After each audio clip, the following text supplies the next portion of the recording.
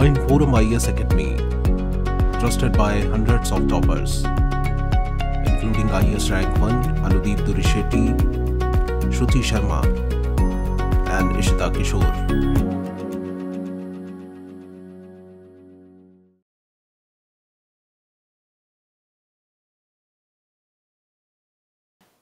Hello everyone, welcome to the series Key Concepts in Anthropology.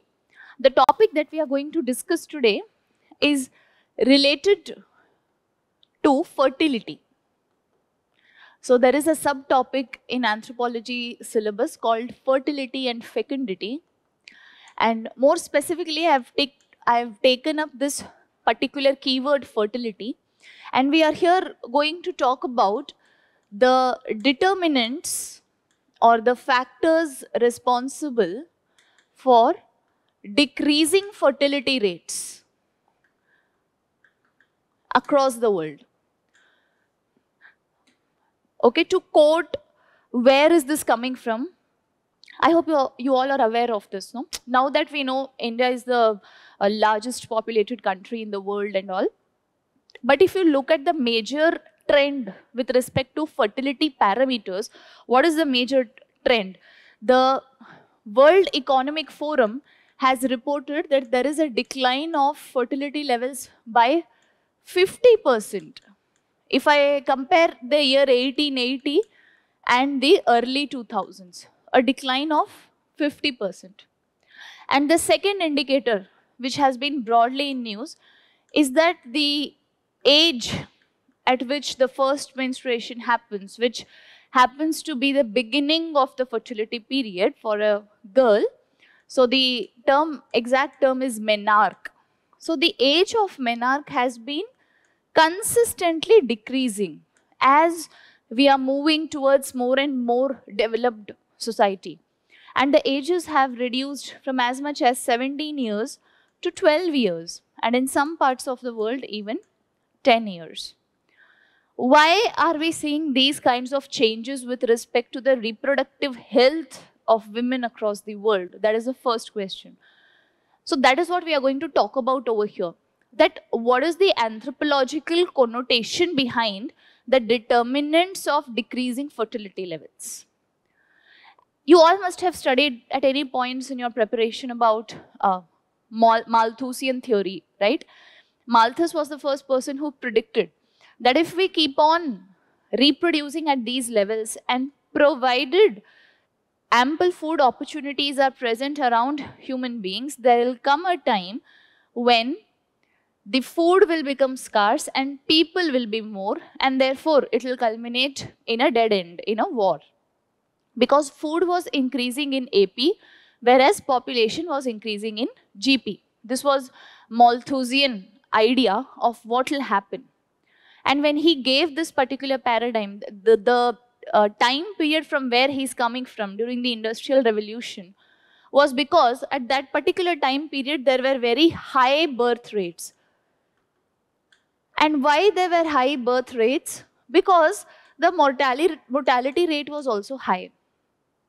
If you go to pre-industrial levels of the socio-economic life of people at that point in time, you will see that people used to have more children because mortality rate was high and most of them would die. So therefore, the biggest idea was to have as many as you can so that the maximum survive. But what happened as we started moving towards more developed societies, when Industrial Revolution came in, when LPG reforms came in, when globalization came in, there was a decline in the family size. And along with the decline in family size, there was also more independence with respect to the decision-making capacity of women, which made sure that they were more educated. They were more recipient to the information. They were more, they were able to take more informed decisions. So therefore, what happened? They wanted smaller sizes of family. And the discourse of having children shifted from the number of children a couple should have to the quality of children you have. You might have 6 to 8 children, but you aren't able to give them quality education. You aren't able to make them, stand for themselves. be independent. So that doesn't make sense.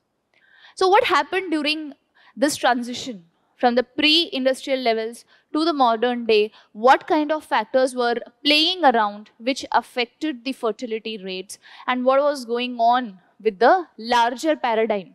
Okay, that is one aspect of this research which I am depicting here in front of you. Right, so I'll just give you a brief representation of the fertility determinants. So like I was telling you, when socio-economic development began,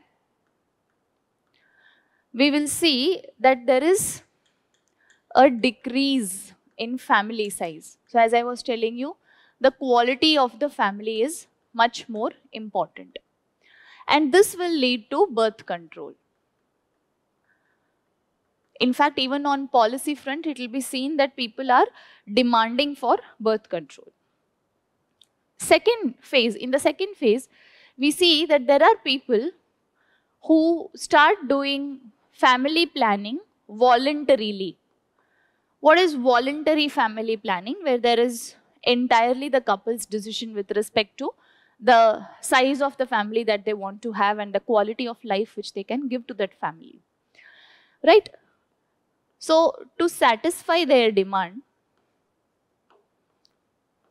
we had newer techniques, right? So, there were abortions, there were contraceptives which were made available, right? So, all these factors, they are impacting fertility. I hope you are able to relate. And the third kind of policy fronts can be a special set of policies called as anti-natalist policies. What do I mean by anti-natalist policy? So these are basically coercive policies of certain governments. And the most precarious example in this case is China, which for the largest period of time had the one-child policy. So coercive policies ensure that people have the state's desired family size, not your desired, but what kind of a family size does the state desire? And when this happens, there is mandatory birth control. And what do I mean by mandatory birth control? That you have to control the birth rates. And all these three factors were affecting the fertility. Now the kind of stage we are sitting in is the epitome of socio-economic development in larger spaces with respect to where we began from since the pre-industrial levels. So therefore, what other factors are at play if I talk about today's women? So here there are a multitude of factors acting together. The first set of factors are economic factors.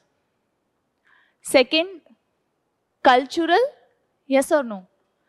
Economic, cultural, ideational, and sociological.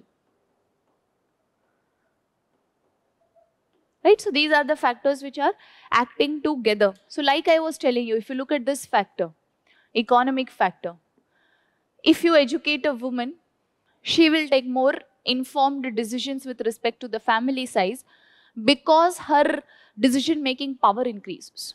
She feels empowered. She feels independent. So she can take prudent decisions. That is with respect to the economics.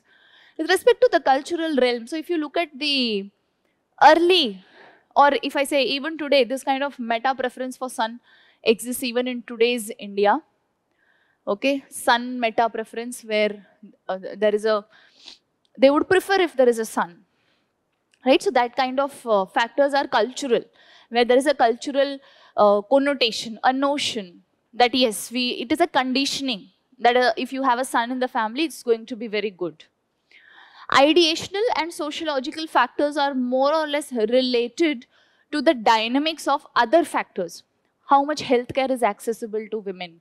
How open are women to accept healthcare? Because in certain tribal pockets, we even have certain challenges in taking women to the healthcare center, PHC also.